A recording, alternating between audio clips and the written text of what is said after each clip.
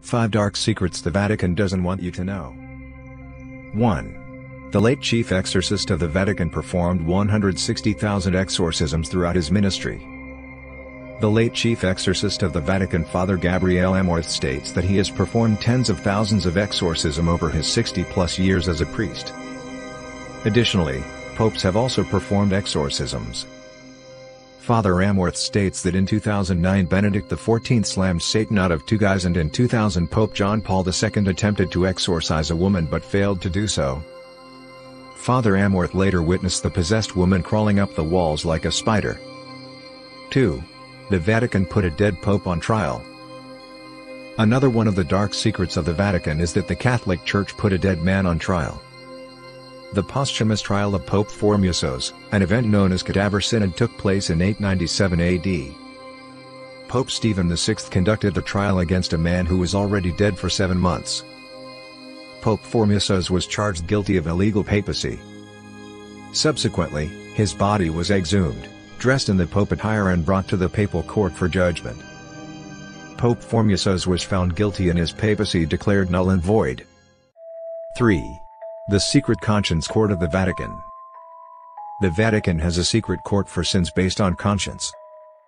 The bishops who handle such hearings are the Apostolic Penitentiary, also known as the Tribunal of Conscience. Created by Pope Alexander in 1179, it was a secret to the public until 2009. The sins judged in this court vary from spitting out or the desecrate of a communion wafer to priests breaking their vows of celibacy. Sinners who seek absolution have to write a petition to the Holy See. They have to use pseudonyms to protect identities and submit the petition to the tribunal. The tribunal considers the matter, but the decision-making lies with the major penitentiary. If he is uncertain, then he submits the matter to the Pope.